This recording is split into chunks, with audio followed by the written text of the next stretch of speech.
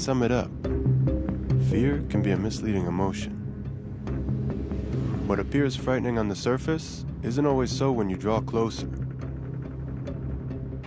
We're often scared of the things we're conditioned to be. People behind masks, dark, unknown places. Be careful, only the container and myself should be in the frame. On the face of it, the assignment wasn't all that complicated. Put together 1,500 words about the darknet.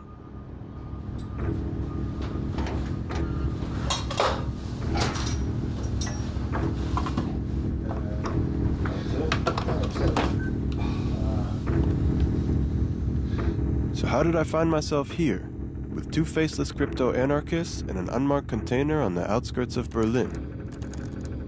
No, you're not filming my fingers. Never, ever. No? No. Okay. One of the things that I'm relatively interested in right now is to build a device that implements the secure voice communication standard of the US military, but make it available for everybody. So it would allow you to plug in a little device, encrypt your voice over normal telephone lines. Who would this chip help in the end? Terrorists flying under the radar, or revolutionaries under dictatorial regimes? When I grew up, I read 1984, and it was like, in one way he was a visionary, but in other ways he was very optimistic because he couldn't foresee the technological developments we are having. So from a technology perspective, it's much worse already. And that leads to a society which is a total surveillance state. 1984. I was born in 1984. Yup, that's me right there.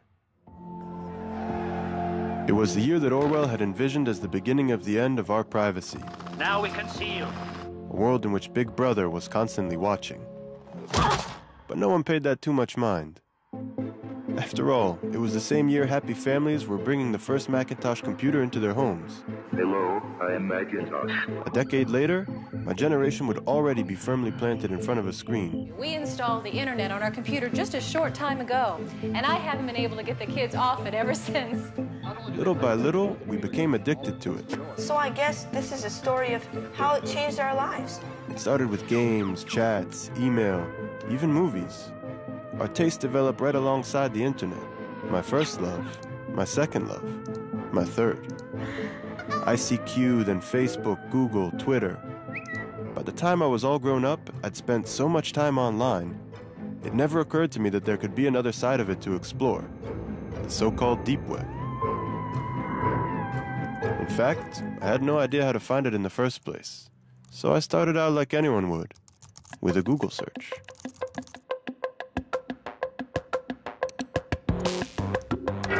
What lurks beneath the surface of the internet? The deep web. What is it exactly? Well, it's kind of a vague term because it's comprised of anything that's just not indexed by search engines. All right, unindexed. So Google wouldn't take me very far. If we want to compare the size, then one great analogy is that the surface internet, the stuff that's indexed by Google, that would be sort of like the tip of an iceberg. The tip of the iceberg. The majority of users can only access 1% of all the information the World Wide Web has to offer. The rest, deep beneath the surface, is known as the deep web. So the deep web is like an inaccessible data dump, filled by banks, governments, corporations. And then there's the invisible corner of it. There's the regular internet, and then there's something called the darknet, an underground system of anonymous websites that are untraceable. מה זה הדארקנט? אנחנו בעצם במשך הרבה מאוד שנים נמצאים במצב שכל מי שרוצה לעשות משהו בהסתר, לקנות סמים, לקנות סחורה גנובה. היה לו בעצם מאוד קשה היה לבצע את זה בעולם האמיתי. כי בעולם האמיתי אתה צריך לפגוש את המוכר, ואז אתה גם צריך לשלם לו באיזושהי צורה כסף. כשאנחנו מדברים היום על הדארקנט, בעצם אנחנו מדברים על זירת מסחר חדשה.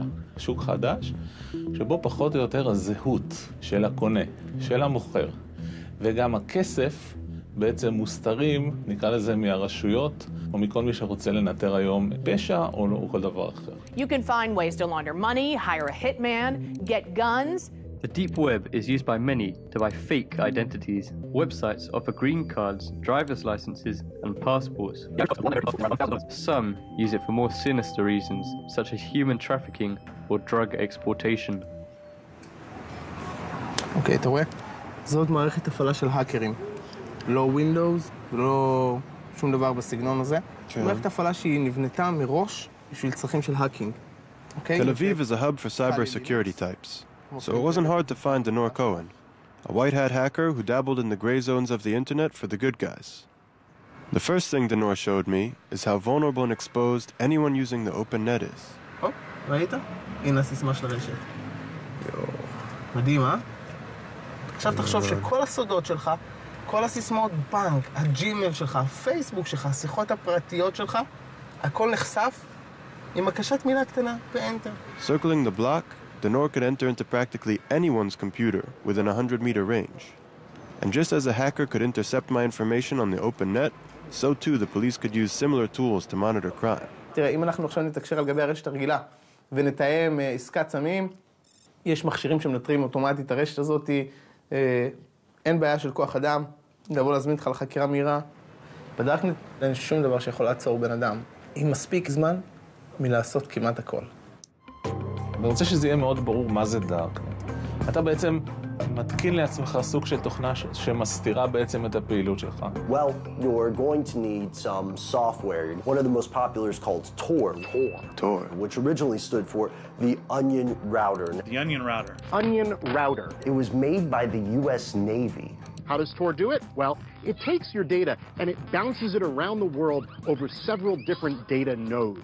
That way, no person or agency can figure out where the data came from or where the data is going. If you want to keep yourself invisible online, there is absolutely nothing better than Tor.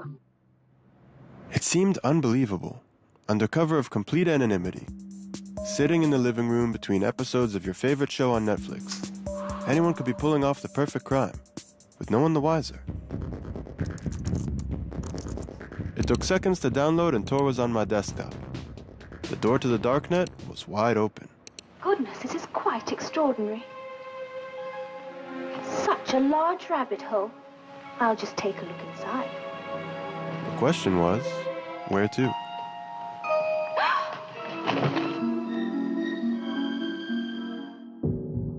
My first stop was the hidden wiki. It didn't look so different than a normal Wikipedia page. Only the content was a little more, well, I don't know. See for yourselves. Drugs. Lots of drugs. Weed, cocaine, heroin, crystal meth. כאשר אנונימיות זה דבר מאוד קשה להשגה, ומאוד מיוחד להשגה, תור זה הדבר הכי קרוב שתקבל, וזה המון. אם הייתי צריך לעשות משהו לא חוקי, הייתי עושה את דרך תור. And the list goes on. Killers for hire, offers to take out politicians. $65,000 to take out a journalist. What? That's all I'm worth? הסכרים נפרצים. אין שום דבר שעוצר אותך. אין חוק, אין סדר, אין משפט, אין כלום. לכן אני רואה בתור דבר מאוד מסוכן. מאוד מסוכן. Drugs and guns were just the shallow end of the darknet pool, though. There were plenty of groups and community forums to satisfy humanity's darker desires. Neo-Nazis, obviously they'd carved out their own niche. Then there were the guys into animal torture, snuffed kids, pedophilia. The most bizarre place I stumbled upon, though, that would be the Cannibal Cafe. Serving humanity. I mean, seriously? אני יכול להגיד לך על ישיבות שהיו לי עם קצינים שתלשו שערות אחת-אחת. אין לנו מה לעשות מול הדבר הזה. זה פשוט סיוט. A modern-day virtual Sodom and Gomorrah. It sure looked like a nightmare. If the rules of the game were changing, then what were the police doing to catch up? And did they even stand a chance? אוקיי, רצים? אפשר? כן. מעניין אותי לדעת איך, אם בכלל, הדארקנט שינה את מפת הפשע, מפת הפשיעה. הפשע שינה את פניו. היום אתה רואה יותר ויותר שהפשע עובר מהעולם הפיזי לעולם המקוון. ולמה? ולו בגלל הסיבה הפשוטה שבעולם מקוון אנשים נוטים לחשוב שהם יכולים להיות יותר אנונימיים ולעשות עבירות בלי להתאפס. תיכנס לתוך הדארקנט, אני מניח שנכנסת, אתה רואה לצורך העניין בן אדם רוצה לרכוש X, Y או Z, לרוב הדברים שהוא ירצה לרכוש זה דברים שאסור לו להחזיק ואסור למוכר למכור, אם זה סמים, אם זה נשק, אם זה תועבה של קטינים, אם זה לקנות שירות, החל מהדבקה של מחשב, רנט ההאקר, וכלה ברצח. The list of cyber threats went on and on, but I kept wondering, is hiding your identity online a crime in and of itself? העניין הזה של אנונימיות. האם אתם רואים בזה דבר רע, דבר חיובי, או אתם אדישים לזה? תראה, התפקיד שלנו זה לאכוף את החוק. מי שקובע את הנורמות החברתיות במדינת ישראל זה המחוקק. אני לא חושב שזה המקום שלי להביע דעה אם אדם צריך להיות אנונימי או לא. אני כן יכול לומר שהאנונימיות היא לכאורה נותנת לאדם לחשוב שאם הוא יעשה עבירה הוא לא יתפס, וזה טעות, זה לא נכון. So was assuming that we could hide anything at all online just wishful thinking then? Could the police really find anyone and everyone hiding in the darknet? It took a considerable amount of digging and awkward questions before I found someone from the digital underworld who was willing to meet in person. Where could we meet in real life, though? Maybe I'd seen too many movies, but somehow an abandoned warehouse seemed appropriate. אני מאוד נורמטיבית, נכון? ואני מאוד כבר מבוגרת, וכבר יכולה להיות בגיל של סבתא, נכון? עכשיו, זה שזה אפל וכל מה שאומרים, פורנוגרפיה וסמים, בסך הכל זאת מדיה, זאת אומרת, זה שוק כמו כל שוק, שוק שחור אמנם. אבל זה בסך הכל אמצעי. זאת אומרת, אני רואה שזה דבר חיובי מאוד, אם אתה נאמן לעקרונות שלך. אותי לא תמצא משוטטת לא בפורנוגרפיה ולא לא בהימורים, כי הם לא מעניינים. אבל אולי ברוצחים שכירים, כן. מאוד כעסתי על זה שלא יכולתי לקנות איפה שרציתי, מוצר שרציתי. בדקתי באינטרנט, אמרו לי דפדפן תור מתאים. נכנסתי. אכן ראיתי, והעולם מרתק. זאת הפקעה שמכינים ממנה חשיש ביתי. יש הרבה שעושים את זה. קוקאין? קוקאין, זה גם. אז תשמע, הרופאים נותנים ריטלין, בשביל מה צריך קוקאין לא חוקי? על זה אתה כועס? אין מה לכעוס על זה. זו פלטפורמה. הם מציגים את מרכולתם. Of course, Lily was hardly who I had imagined I'd be meeting with. She looked more like one of my mom's friends than someone who used the darknet. אבל באמת, זה לא מפחיד אותך? תראה, זה לא מפחיד, מפחיד שוב, מה שעושים עם זה. אפשר לעשות עם זה דברים רעים, זה נכון. אבל הדארקנט לכשעצמו לא מפחיד. I tend to be skeptical of people who tell me there's nothing to fear. Was the darknet really just a black market equivalent of eBay? Technology has always been two-sided. Depends how you use it. Take, for instance, the 3D printer.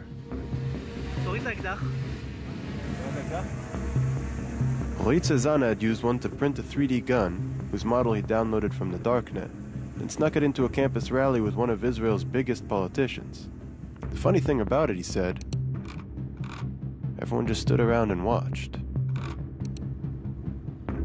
ההתפתחות הדרמטית העיקרית היא זו של ייצור מהיר וייצור אישי, מה שנקרא באנגלית Rapid Manufacturing. אם בעבר היינו מייצרים רק במפעלי ענק עם מכונות שהיו שוות מיליוני דולרים, הרי שהיום בעצם כל בן אדם יכול להחזיק מכשירים כאלו בבית שלו. מדפסת התמימת שאפשר להדפיס באמצעותה אקדח, יש את זה לאנשים בבית. אבל לא כל בן אדם יכול להדפיס אקדח ככה סתם. הוא צריך להוריד את התרשים מאיפשהו. ומאיפה המידע הזה מגיע? מהדארקנט. כל בן אדם שמוריד את האקדח יכול להסתכל עליו באופן וירטואלי במסך, יכול להחליט להעביר את הפין לפה, את הנצרה לכאן, וליצור אקדח שקצת משופר. This is called the lower receiver. This doesn't have a serial number, and it doesn't require a background check. ואם הוא מגלה שהוא באמת עשה אקדח יותר טוב, מה הוא יעשה עכשיו? הוא יעלה אותו בחזרה לרשת. This is a ghost gun. מה שאנחנו רואים זו מגמה של דסקילינג, הפחתה במיומנות הנדרשת להשגת מטרה מסוימת. אתה רוצה לסנטז אצלך בבית חומרים כימיים שונים? אתה יכול להוריד את התרשים שמסביר למדפסת איזה חומרים לערבב ביחד כדי להביא לתגובה כימית וליצור מורפין, או ווליום, או מריחואנה, או אבק שריפה, או ציאניד. מתקן יעשה את זה בעצמו בבית. אבל אני רוצה לקחת אותך לכיוון השני. חברות תרופות מוציאות תרופות בעלות אסטרונומית, וחולים לא יכולים להרשות אותם לעצמם. אנשים שיש להם את היכולת, למשל, להעביר תרשימים של יצירת תרופות בבית, יתחילו לעשות את זה בעשור או שניים הקרובים. יקרה בדיוק מה שקרה עם האקדח המודפס. הם יתחילו לשפר תהליכים. כל בן אדם ישתתף במהפכה הגדולה הזאת של החלפת המידע, זיווג של רעיונות חדשים.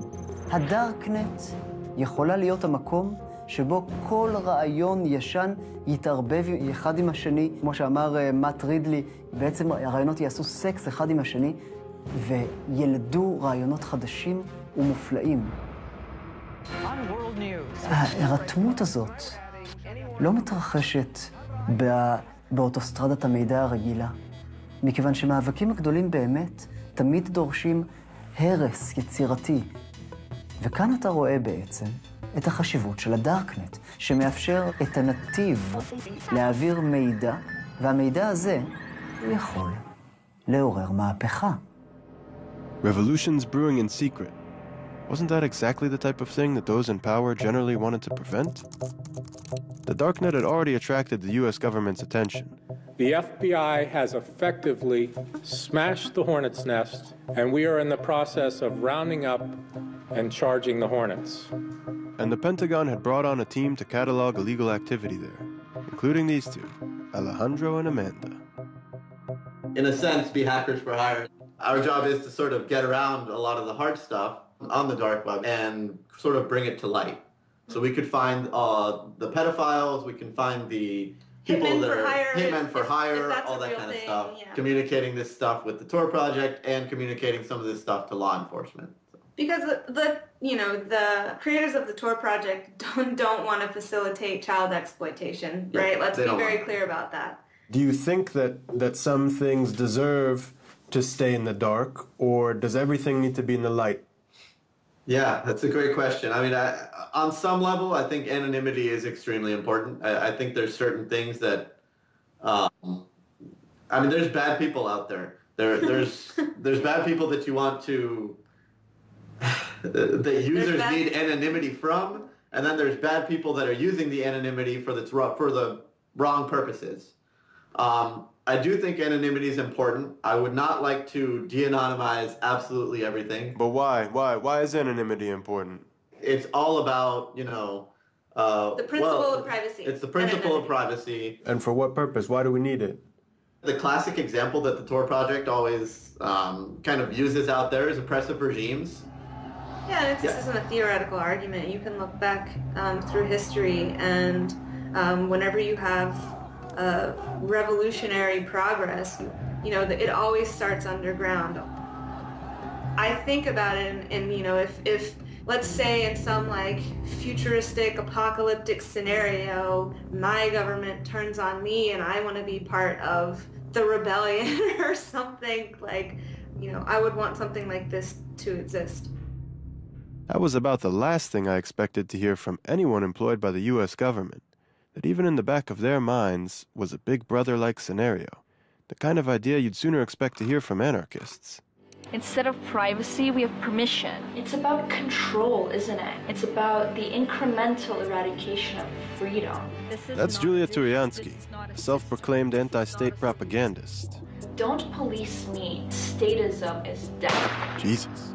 Join me in my love affair with freedom. Privacy, control, freedom. This is Anarchast. These were buzzwords for a small group advocating for a new alternative to a broken system. People get afraid of new things very easily, and these are new ideas. Hacker, anarchist, darknet, they sound foreign. These were the crypto-anarchists, an offshoot of a small group of technophiles that came together at the dawn of the internet age, the cypherpunks. What is a cypherpunk? What do you guys stand for? Cyberpunks are cryptography activists. We believe in personal privacy for everybody. It was the cypherpunks who had been responsible for the very first instance of a darknet, what they'd called the blacknet. Americans are not prepared to face the fact that they're living in an electronic police state. If anyone could tell me what it was I was missing about the darknet, it had to be them. And they were all gathering at the Institute of Crypto Anarchy in downtown Prague.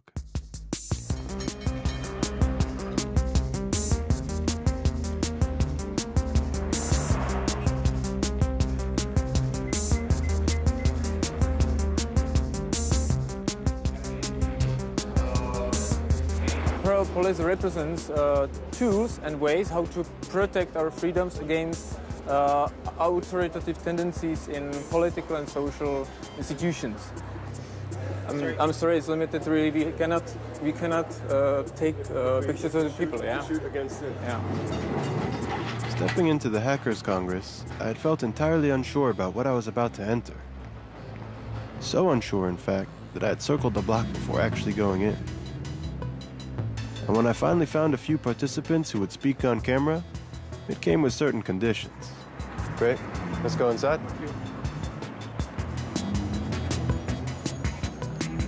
So when you're all set, you can have a seat. Thanks. So what's with the mask? What's with the get?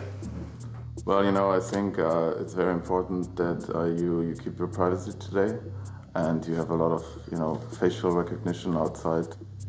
We're living in a time and age where automatic computer algorithms are searching all media for faces. And I don't really want my face to be everywhere I am. If you want to meet me, if you want to see me, come and meet me in person. So I'm not the media guy. So how do you refer to yourself? How do you identify yourself? Well, in this context, call me smuggler. And what does your mom call you? Dad, I won't tell you. Ask my mom. The reason we want privacy, fundamentally, is it because it allows free human action according to our own will. Humans develop when they use their own mind and make their own choices, good or bad, and they deal with their own consequences. That's how we grow. You have to be able to screw up without getting slammed. And when there's somebody looking down at you, when you have to be afraid, when you have to lower your voice to talk about certain things, you are squeezing out human development, human evolution. I think nowadays it's a much more subtle way of totalitarianism. On the outside, you have all these freedoms. You can wear whatever you want, you can do whatever you want, you can be gay, it's all fine. Like we are free people. Earlier, totalitarian systems, it was much clearer to people that you're not free. And now it's like you're this happy consumer who can, watch all the movies on Netflix, but as soon as you're really trying to push a little bit to change the system, you're being attacked. And all the other ones say, what's your problem? Just like me on Facebook. When we're sitting in front of the computer in our own homes, we're in the environment that we usually associate with privacy. But what we're actually doing is we're shouting things from the rooftops. Without protecting ourselves, we have just opened our private living space to the whole world. And that is why I say, be careful. What you're doing right there is something you wouldn't do if you would really understand what you're doing, because you're not doing it in any other way of your life. I've never been particularly privacy-minded. When I open an app on my phone, I'm not exactly thinking about where that data might end up. Facebook, Google, they're surveillance systems. Anytime you use a product that's free, somehow that company has to pay its employees. So that means you're not really the customer, you're not paying them, and that means you're the product. I'm not going to stop using Facebook, I'm not going to stop using Google until they start hunting people down and killing them. The idea that my generation would suddenly stop using social media seemed a little crazy, which is more or less how my friends saw it too. I mean, it is fucked up that you can't just say whatever you want I guess I've accepted the fact that I'm being tracked. I'm not doing anything illegal, not on the internet. If I have nothing to hide, why should I be afraid? I'm thinking if I have anything to hide. Your privacy is not violated in the moment that somebody takes your pictures and posts them online. Privacy is violated in the moment somebody is interested in your pictures and stores them. That is where the violation happens. Somebody grabbing your data and just storing it because he might want to use it. And it's this threat of a might that we are all subconsciously aware of. Everybody does something wrong. You know, maybe you cheat on your wife, or you were drunk at this party and you have this, ridiculous picture of you, and then they can use that information to either, enforce a law which you didn't enforce before, or they just, blackmail you in public. When you're in a state where you have no privacy, where you have no anonymity, you're always worried about somebody looking in, somebody who's going to either physically punish you or say bad things about you behind your back or shame you. Shame among humans is like the weapons of mass destruction. So what is it that we need to do to preserve our freedom? Start wearing masks? Throughout this 3D printed fashion show, I kept thinking about how paradoxical it is to believe we could only really be free in hiding, especially in the West, where we're so used to exposing everything. I had been in Cairo during the Arab Spring, at the same time that Shira Frankel was writing about the dramatic events there. Hey, Shira. Now she was writing for BuzzFeed about encryption technologies, like Tor. In the West, we have this idea that the dark web is dark and evil and all things nefarious, where in the rest of the world, it's not called the dark net and it's not thought of as this evil meeting ground. It's thought of as a place for them to exchange information in a free and safe way. I've met with LGBT activists in countries in Africa and in the Middle East who consider it one of their only remaining safe havens. And when I say to them that, in the U.S. we call it the dark net, that's what our politicians call it, they laugh and they think that's an insane idea. And they go, but this is where we're safe. This is where we talk. This is where, I can be myself in a safe way. So there are large parts of the world where just being yourself online is enough to get you arrested. So for those people who know that they aren't safe online, that they aren't safe to just send emails or be part of Facebook groups, encrypted technologies could mean can be a lifesaver, actually. I could understand the need for the darknet while living under a dictatorial regime, but freedom is a fundamental part of democratic societies, isn't it? אנחנו נמצאים היום במפגש בין שתי צורות שלטון מתחרות. זו שבה האח הגדול הוא זה שמנהל את החיים לתושבי המדינה, ומהצד השני, שלטון ההמונים. השלטון מנסה להבטיח את ביטחון האזרחים ואת הביטחון שלו עצמו. כדי לעשות את זה, הוא חייב לעצור את האיום שטומנים לו הזאבים, הטרוריסטים, האנשים שרוצים להפוך את השלטון בכוח, ולפעמים גם האנשים שרוצים להפוך את השלטון לא בכוח. השאלה היא איך השלטון יכול לעצור את הטרוריסטים ואת הפושעים בלי לפגוע גם בחופש הדיבור. ולשאלה הזאת אין עדיין תשובה טובה. מה אתה עושה כשהחובה שלך היא להגן על המדינה, ואתה רואה שהאיום כל כך גדול? אתה נכנס להיסטריה, ואתה מתחיל לעקוב אחרי כל דבר וכל אחד. כי אם אפילו טרוריסט אחד עובר בין החורים שברשת שלך, אתה יודע שהאיום שהוא טומן הוא כל כך גדול, שאתה לא יכול להרשות לעצמך את זה. If one terrorist was enough to make us hysterical, 19 of them was enough to set the world on fire. Within months of 9/11, the U.S. Congress would pass the Patriot Act, and the NSA would begin the mass surveillance programs it had sought to enact for years. I take the threat of terrorism seriously, and I think we all do. It would be over a decade before Snowden revealed that the NSA hadn't just been tracking terrorists. They'd been following millions of innocent Americans as well. I think it's really disingenuous for the government to justify programs that have never been shown to keep us safe, but cost us liberties and freedoms that we don't need to give up. When I came back to the US and I spoke to people about the Snowden files, a lot of them sort of shrugged their shoulders and were like, well, what do you expect? Of course the government's doing this. Of course the government's monitoring us in these, X, Y, and Z ways. And so I thought that was interesting, that on the one hand, here were these files, this cache of documents that was going to reveal in an unprecedented way what the government was doing to spy on us. And at the same time, here were Americans shrugging their shoulders and being like, so what? They say they want the information because it's good for you. Well, there's a problem with that. Number one is that they just collect everything they can and get everything they can because they can, and because, to be honest, if you're in government, if you're doing that type of work, the odds are very high that you have sort of a control bias psychologically.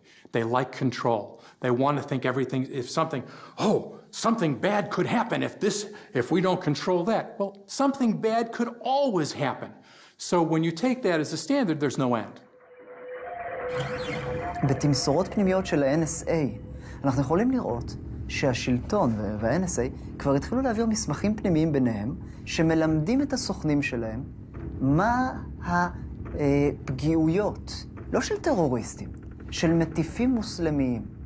כשהשלטון ממפה מה נקודות התורפה של מטיפים מוסלמיים, מצביע על אחד מהם ואומר, הוא גולש בפורנו באינטרנט. פתאום לשלטון יש כוח, ככה, לכבות את המוניטין ואת הסמכותיות של כל בן אדם שהוא לא אוהב את מה שהוא אומר. I have a dream that one day this nation will rise up. אולי אני רק אומר שיכול להיות שגם המטיפים החשובים ביותר, גם מרטין לותר קינג, שאגב בגד באשתו על ימין ועל שמאל ועישן באופן סדרתי, דבר שהוא הסתיר מהציבור עוד כמה שהוא היה יכול, אם הוא היה חי היום, והוא היה מתחיל את אותה מהפכה של לתת זכויות לשחורים באמריקה, השלטון היה יכול לכבות אותו בכזאת קלות. ואם אפשר לעשות את זה לכל אחד, לאן זה לוקח את המדינה? כשהדעות הסותרות לא נשמעות. כשאין דמוקרטיה אמיתית שיכולה לגרום לשלטון לשנות כיוון ולפנות למקומות יותר בטוחים. זה מוביל אותנו למקומות רעים מאוד. If that was the case, then where would the next Martin Luther King be able to spread his message? For the crypto-anarchists gathered in Prague, the answer was clear, in places like the darknet. Only for them, spreading the message was just step one. The next step was how to build systems that exist outside of government control altogether. Crypto-anarchists are anarchists who believe in using cryptography to create a free zone, a terra nova, a free territory with walls of cryptography around it, and they can converse with cryptography, they can use cryptographic currencies, they can create, to a very considerable extent, a separate realm in which they can live. How would this separate realm operate, though, if we're still completely dependent on the state? What the state provides is lots of bureaucracy, senseless work that I have to do every day, like to go to offices and to undergo all these taxes and so. But states also provide basic needs we have, like the safety, security, roads and everything, but all of these things can be provided privately by means of decentralized tools. So everything can be provided by global providers or provider from totally different country. The national borders are not making sense in this surrounding because, on deep web, it totally doesn't matter where you join from. So then the alternative to the state in systems growing in the deep web was a call for revolution? With that thought in mind, I finally managed to catch up with Julia Turiansky, whose flashy YouTube clips had brought me to Prague. But you cry, prove anarchy works, and we say, welcome to anarchy, population everyone. Could it be that our anarchistic ideas sounded a little more grounded in person? I think people need guidance, people need governance in some degree, but the difference is That governance doesn't have to be forced upon people. As long as you can opt out and leave, then that's morally, it's morally in line with an anarchist philosophy. So yeah, I'm not naive. I don't think, I don't think there's going to be some grand collapse and we're going to have beautiful anarchy. I think it's about creating those little communities for yourself and finding locations where you are able to opt out, which are becoming more diverse and more dispersed and more available. One of the systems that the crypto-anarchist community was already using to opt out was Bitcoin, a cryptocurrency that allows you to conduct anonymous transactions online and has already gained an international following.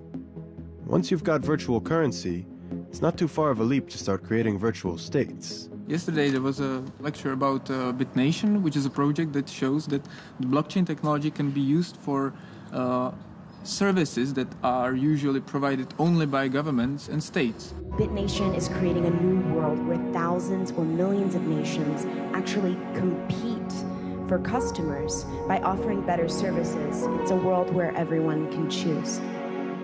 BitNation is a nation, which means connecting people who share familiar, similar values, etc., together without a state, right? So I would call BitNation a stateless state.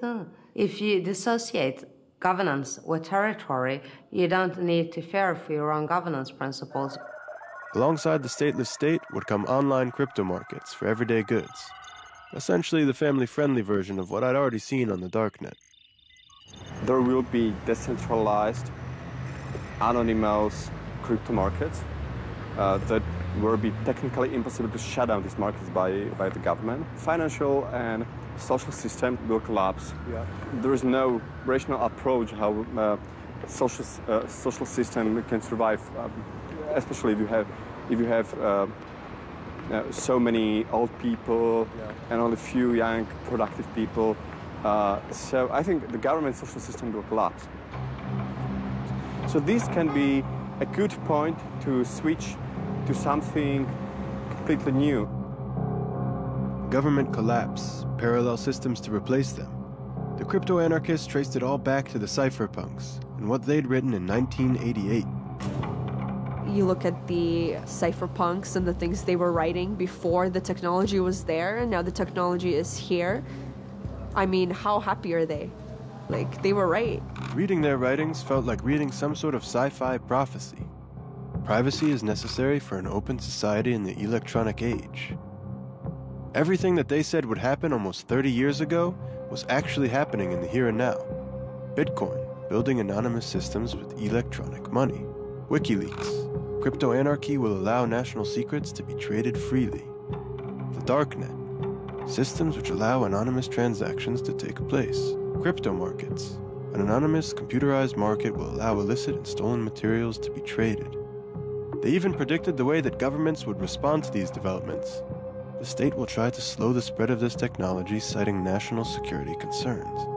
Whenever somebody does something that protects the privacy of an individual, sooner or later, the government and the government media will take out one of those cards and say, this is bad because terrorist, or this is bad because drugs. Those things are actually bad. You know, yeah, it is bad to be a terrorist, but what the government really does there, or the opponents of privacy really do there, they play on our emotional piano. Okay, let's see. WikiLeaks, U.S. government. The United States strongly condemns the illegal disclosure of classified information. It threatens our national security. If this becomes a standard currency, it could radically and dramatically transform the role of central banks. A few years ago, we learned of an underground website called Silk Road. Our push for increased funding aimed at fighting cyber drug dealers. The Silk Road had been synonymous with the darknet. Until the U.S. government shut it down, it had been the largest market of its kind, moving $1.2 billion in product, mostly drugs. The biggest criminal trial in the history of the internet is over this morning. The mastermind of the Silk Road website was sentenced to life in prison without parole. For the crypto-anarchists I met in Prague, Ross Ulbricht wasn't some sort of drug kingpin. Instead, he was the most visible victim of the government's efforts to kill off the darknet crypto markets by making an example out of him. If you look at the history of cypherpunk crypto anarchy, that's actually one of the first real-world examples of a counter-economy in operation, and it was hugely successful. You had a darknet market, you had some form of anonymization, you had some form of digital anonymous currency, and it became very big very quickly. And that's basically where the explosive power of something like Silk Road lies, and I think that's why the state realized it is actually threatening. Silk Road was threatening the status quo. It was threatening the power of the state.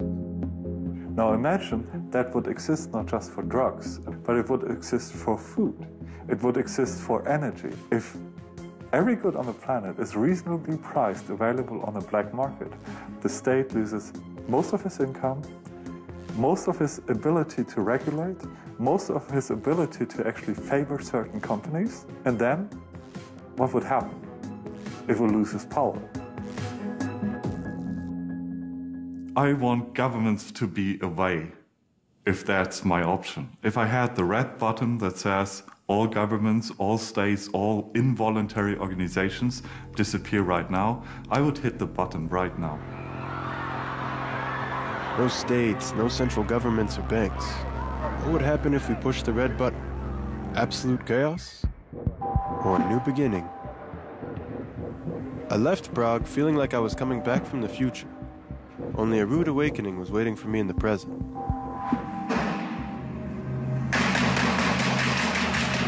Two attacks in Paris, one in the US. Oh my gosh. Downed plane in Egypt. Didn't we need stronger protections against these guys, even if it meant sacrificing some privacy? You can't have 100% security and also then have 100% privacy and zero inconvenience. We're going to have to make some choices. I was just in Washington a couple months ago, and I was speaking to a lot of politicians, and this is just following the horrific attacks that happened in Paris and just before the attacks that happened in San Bernardino in California.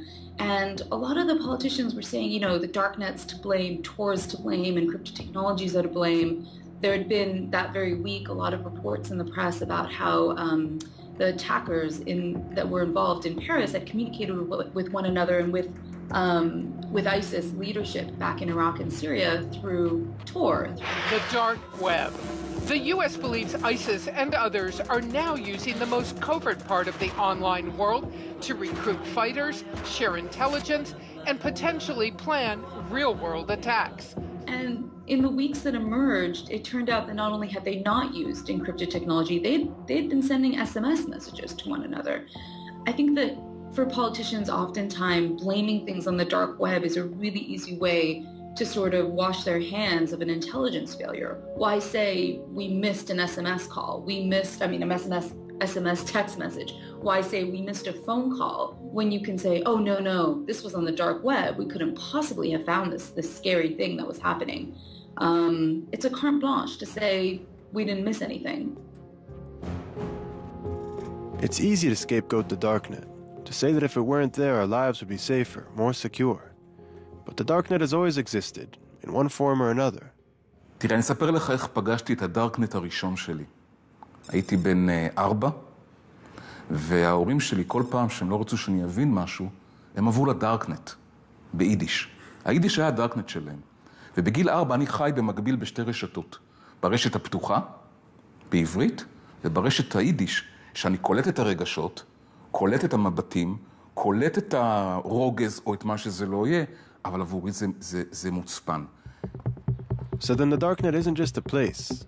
It's the representation of a basic need we all have. Get ready to amazing revolutions in what is to be human. For Yanki Margalit, an evangelist for the movement to integrate humans and technology, we are going to program mankind. Our very way of thinking needed a reset. הדארקנט עבורי הוא מקום מאוד מאוד מעניין. מי שמתחזק את הדארקנט, מי שבונה את הדארקנט, האידיאליסטים שמחזיקים את הדארקנט, הם אנשים שהם מאמינים מאוד מאוד בכל ליבם בזכות לפרטיות, באפשרות לפרטיות. אני רק יודע שהמאבק שלנו היום לפרטיות הישנה הוא פתטי. הוא פתטי, כי מזמן הפסדנו אותו, צריך להגדיר את זה מחדש לגמרי. כשאתה מסתכל על השנים האחרונות, ואתה מסתכל טיפה גם לתוך העתיד, אתה רואה שהמין האנושי כולו משתנה. הוא עובר היום איזשהו סוג של שינוי מאוד מאוד מואץ. אנחנו מחברים את הטכנולוגיה לביולוגיה, את הביולוגיה לאלקטרוניקה, ויוצרים לדעתי מין אנושי חדש. מין שהוא משוכלל יותר, מחובר יותר. אנחנו גם לוקחים את האנשים כאינדיבידואלים ומחברים אותם למשהו גדול יותר. עבורי זה מזכיר מאוד את ההתחברות של התאים שיצרו את הבן אדם. הרי תחשוב על התאים שבונים אותך. טריליונים של תאים שבונים אותך, התאים האלה איבדו את הפרטיות שלהם, התאים האלה איבדו את האינדיבידואליות שלהם, אבל נוצר בן אדם בסופו של דבר. בתחושה שלי היום, אנחנו מרכיבים את המין האנושי כולו כתאים למשהו גדול יותר. וכשאתה בונה משהו גדול יותר, ושנבנה משהו גדול יותר, נושא הפרטיות הוא נושא מאוד מאוד מעניין. כי אתה יודע מי הם התאים הכי פרטיים, עם הכי הרבה פרטיות בגוף האדם. התאים הסרטניים. Is that it then? Privacy isn't just dead, it's cancerous? Maybe. With so many crazies running around, world order seems too fragile to entrust to the vision of the cypherpunks and crypto-anarchists, especially those unwilling to show their faces. No. I was ready to end my piece there, but then Smuggler came back out of the shadows. In a private IRC chat, he took a fairly big leap for a privacy extremist. He told me I should come for a visit.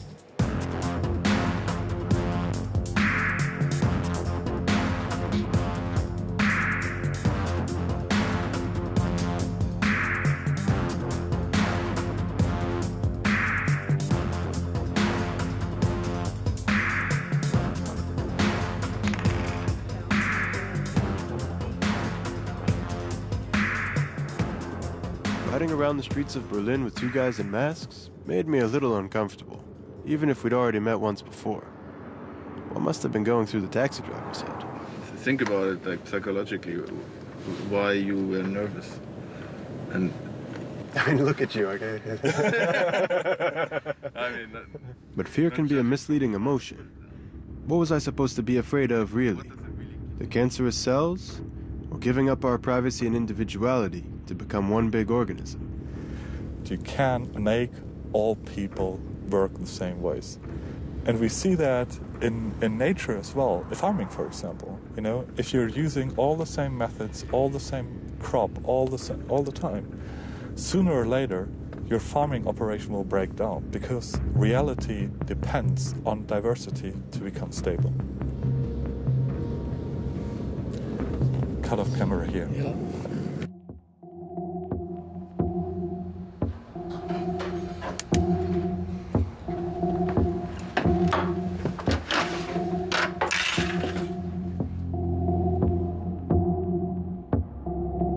Privacy is to ideas what evolution is to biology. You know, to have a healthy ecosystem, you need local niches and you need evolution, you need different organisms who are like mutating, who are evolving, and some of them will die and some of them will prosper, and in the whole it's a very resilient structure. And the same for healthy society. You need many different ideas and the good ones will actually survive. And if you think about this future of all humanity being one organism, going one direction, one bug kills the whole thing. Right. And it's game over. And that will be worse than our fears of nuclear war have ever been. I mean, imagine what we had with the Third Reich in Germany. Imagine just the Third Reich globally. No other countries stopping it. What the fuck, you know? For all our forward progress, all the benefits of our interconnected world, is history truly just bound to repeat itself? We're entering a future that our parents couldn't imagine. What will be the result of that is up to science fiction. Now, I don't want to live in a future where the control over everything, every bit of technology, every bit of information, how to build things, what to think, is so big that, you know, George Orwell is rotating in his grave, you know, because I don't think that such a future will be very sustainable. So then when is your work done? Never. Yeah, never. I mean, some people work for surveillance and we work to increase privacy. We will never get there. It's an ideal to strive for. Plus, even if we work for more privacy, it doesn't mean that anybody will stop working for surveillance. So as long as they're working for surveillance, we have a job to do. But some people would say, I don't know, maybe you're paranoid. I mean, you're not outright criminals, you don't sell drugs, I don't know. But I mean, there are many.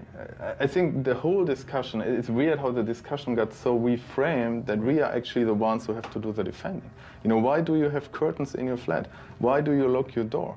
And there are many old historical incidents where people got killed because of data collected of them. Yeah. You know, that's what happened in the Third Reich.